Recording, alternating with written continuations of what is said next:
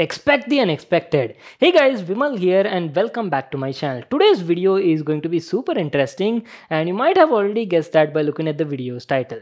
So we will be talking about a brand new competitor in the GPU segment, guys. Obviously Intel, everybody knows Intel has recently unveiled their all new Arc series GPUs, right? So especially people have been like eagerly waiting for these GPUs to drop in the market, including me, because Intel is showing quite a bit of promise with these GPUs. So before actually getting to that point now, let me just quickly ask you a question.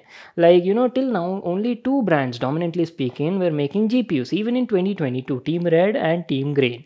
Why other brands could never come into this market? There is actually so much of depth behind this subject, guys, and if you people are like interested, I can actually make like a separate video and talk about this topic. Let me know in the comment section and I'll think about that. Today we'll be not speaking anything about that because I want to stick to this topic only.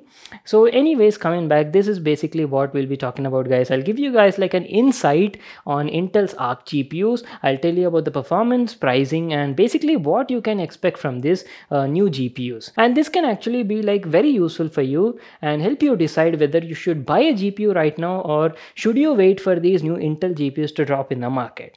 Anyways, you might have already known this project was started a couple of years ago, and finally during CES 2022, Intel has unveiled their Arc series GPUs. But unfortunately, they were not ready with their desktop Arc variant GPUs, so they only unveiled like the mobile variant GPUs. Mobile variant matlab, GPUs made for laptops, and they said that desktop variants will be coming over summer break, maybe around June or July, something like that. So we'll first talk about the mobile variant GPUs, guys, and then we'll get over to the desktop variants. In the mobile variant GPUs also, you have like three different categories. Intel introduced something known as Arc 3 series, Arc 5 series, and Arc 7 series also. So basically Arc 3 series are made for like budget category affordable laptops or like ultra thin slim notebooks and these sort of stuff, and Arc 5 for the mid variants, and Arc 7 for like top of the line flagship level gaming laptops, premium laptops and these sort of stuff. So again, if you talk about the architecture, these Arc GPUs are based on TSMC's N6 node.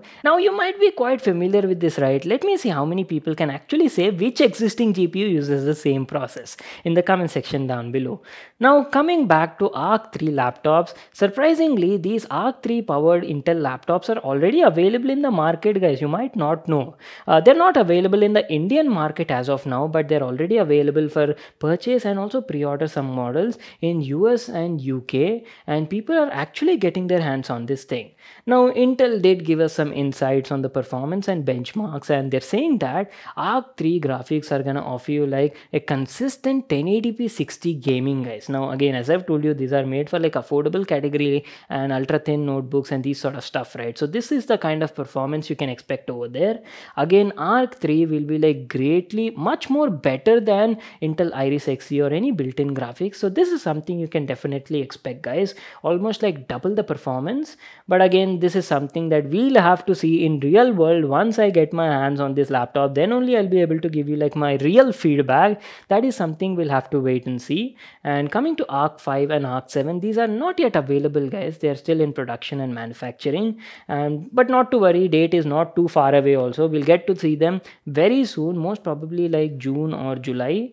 So that is the rough estimated date given by Intel. Now if you ask about the performance, Intel's Arc 7 is going to be their flagship series GPUs, and comes with like up to 16 GB of VRAM, and you can expect performance that lines up with RTX 3080 Ti. So that is the kind of performance you can expect from over here. So pretty excited, guys, to get my hands on these powered laptops. And finally, moving on and talking about the desktop variants. See, initially by now the card should have been in the market, but unfortunately Intel has faced some issues with the management, and because of that they had to postpone this whole thing for a couple of months, guys. So initially they said that these desktop cards would be available by summertime around April, but now April is also over and May 1st is starting tomorrow. So we might get to see these cards maybe by July or August. That is what I'm expecting globally. But again, if they want to hit to the Indian market, then I'm pretty sure it will be almost like maybe September or something, guys. We can't say, we'll have to wait and see. Anyways, coming back guys, so there is not much of information available on the desktop variant of Arc GPUs. We only have like slight info on like mobile variants, which I've already told you. And apart from that, here are a couple of things I can actually give you insight on. So these brand new Intel Arc GPUs will support Intel's Deep Link technology, guys. Now this offers like enhanced performance in resource intensive applications like maybe Adobe Photoshop, Premiere Pro, or some creative sort of applications, or maybe like Handbrake also. Now there you'll get like much more enhanced performance when you link these Arc GPUs with 12th gen CPUs. So this is something new we get to see. And as usual guys, just to give like a competition to Nvidia and AMD, we also have something known as XeSS over here. You people know DLSS over there, right? Deep learning super sampling. So something similar to that, Intel will offer XeSS guys, their Xe variant of super sampling that will offer you like greatly improved frame rates at high resolution without compromising image quality. And apart from that, these brand new Arc GPUs will also support Vulkan ray tracing as well. So these are some good things you can expect. And apart from that, talking about performance, I've already told you, right? Their Arc 7 flagship series GPUs will go in line and match up with 3080 Ti level of performance. So that is what you can expect over here. But here are a few things you'll have to keep in mind. Since Intel is like a new player in the GPU segment, right? Their graphic cards will be new and their drivers will also be new. So you might have to take into consideration of compatibility and optimization, guys, because these GPUs will be like new for your PC, new for your operating system, and new for game developers also.